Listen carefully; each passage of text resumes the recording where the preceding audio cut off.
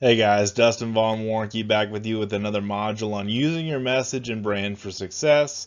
Your message, your brand, your success, that's what we're all about in this course. And I'm really excited to have a chance to be with you if you're watching or listening, however you are digesting this content. I want it to be of value to you, and that's what I try to offer in every module that we do in this thing.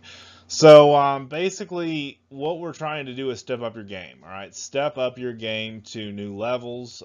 Whether that be going for making more money, if that's going to be for launching a brand, for launching a product or service, or doing something like that, or just becoming a pro staff, whatever. Okay, whatever. This is for you. Okay, this is for anybody that wants to up their game in the industry, especially in the outdoor industry where it is fierce and competitive and you have a lot of noise, all right? You have a lot of people that are trying to compete for the spotlight, okay?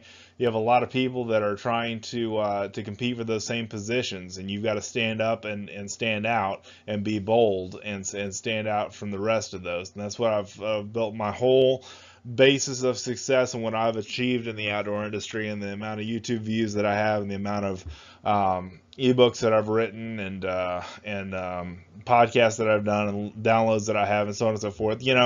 It's all about just providing value. It's all about getting out there and getting things done, and educating and inspiring and providing value in return of what I give, and what content I create. And that's what this is important, and that's what this is about. So we're going to talk about some basic things that you can basically do to help you, and basically what media channels you can use to up your game, pretty much. Okay, to get out there and get things done. And so we'll get to our slides here. All right, so there's 5 main components for success, and I picked this up from a guy that teaches nothing but success coaching for a living. So I borrowed this from him, and this is basically just a way that you can engage with people, in a way that you can tell your story, and move on your brand. Okay. So the first component here is an introduction to you.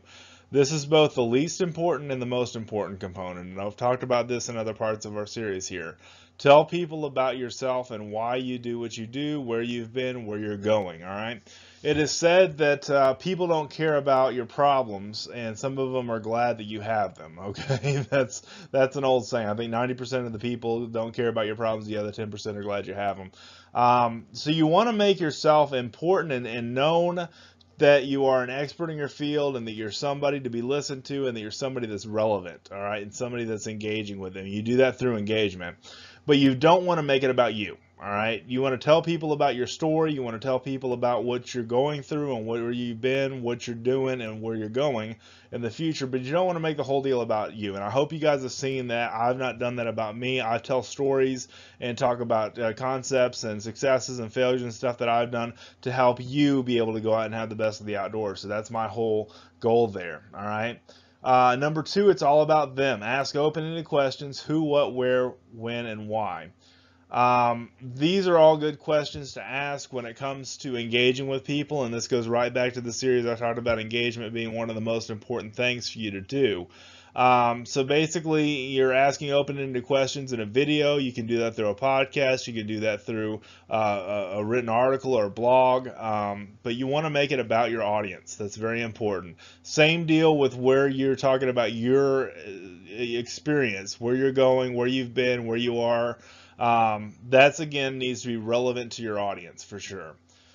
And then number 3, what pain are they in? What pain is your audience in? You need to know what problem you are solving, all right? So the problem that I'm solving for you guys on this series and this course is basically, how to achieve more success, all right? The pain you might be in is being stuck in a job you like, not achieving the amount of success that you want, not having the income that you desire, that kind of stuff.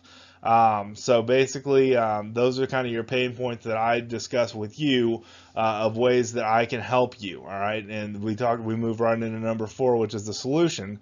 This is the pain reliever. You have to have the solution before you ever start talking about the pain.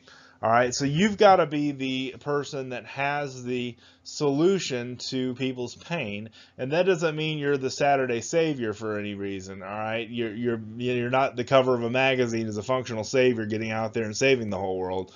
You're basically just offering something that can help. Okay, and that's what I'm trying to do with you here on this video series. Is basically offer you something that's going to help and be a benefit of you, for them. All right, for your audience. All right.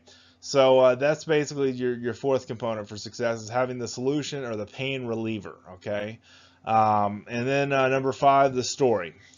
A story format as always works best. Life comes at us through the power of a story. If you look back at Jesus' time, he told parables. Parables were stories that were basically practical, real-life stories that happen or may not have really happened, but they're kind of like fables in some cases. And what you want to do is relate a story format, and that seems to be working best as far as my videos, the writing that I do, the ebooks that I write, and the podcast that I do. I always try to tell a story. Always try to get, when I interview guests on the podcast, especially, pull their story from them. I had one guy recently on the podcast that I hardly had to ask any questions. He just drove right into the story, and we loved it. I mean, the audience loved it. I loved it. He was an easy guy to interview because he had such a compassionate story, and such a passion within him for the fishing and hunting that he does in Alaska, that he was on fire. I love this guy. So that's a fantastic way to do it. Is people love, life comes to us through the power of a story, but people love storytelling and love the story, and that's why I definitely think you need to definitely incorporate a story in whatever content you create. So that's very important.